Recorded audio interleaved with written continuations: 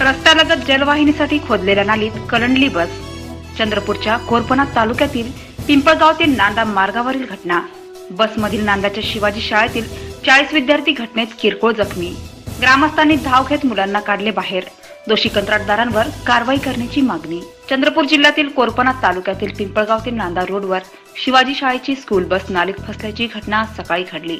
रस्त्यालगत जलवाहिनीच्या खोदलेल्या नालीत ही बस फसली। यात मोठा अपघात जरी टळला असला तरी बसमधील 40 विद्यार्थी किरकोळ जखमी झाले आहेत। या घटनेनंतर ग्रामस्थांनी विद्यार्थ्यांना सुखरूप बाहेर काढत दोषी कंत्राटदारावर कारवाई करण्याची मागणी पुढे केली आहे।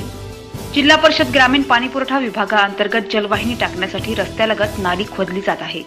कोरपणा तालुक्यातही काम जोरात सुरू आहे।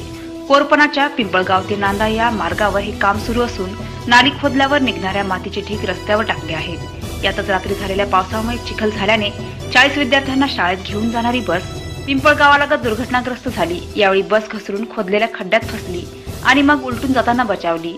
चालकाच्या प्रसंगावधानाने विद्यार्थी बचावले असले तरी त्यांना किरकोळ मार लागला आहे। घटनेनंतर बसमधील लहान मुलांचा आरडाओरड्याचा आवाज ऐकून गावकरी धावून जात त्यांना बाहेर काढले। त्यानंतर मुलांना दुसऱ्या बसने शाळेत पाठवण्यात आले। ग्रामपंचायत व स्थानिक कंत्राटदार यांना 5 दिवसापासून रस्त्यावरील मातीच्या ढिगाऱ्याची माहिती दिली होती, पण याकडे दुर्लक्ष झाल्याने ही घटना घडली असल्याने कंत्राटदार व ग्रामपंचायत पिंपळगाव यांना दोषी धरत कारवाईची मागणी होत आहे। प्रवीण गोंगले, चंद्रपूर। पिंपळगाव इथून जात असताना ठेकेदाराच्या दुर्लक्षामुळे आमची बस आता अपघात होता वाचली आहे।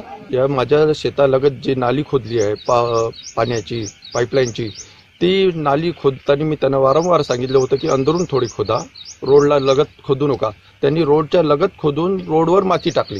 त्यामुळे काय झालं की रोडच्या लगतची माती पूर्ण ढिली झाली आणि ही छोटीशी घटना झाली।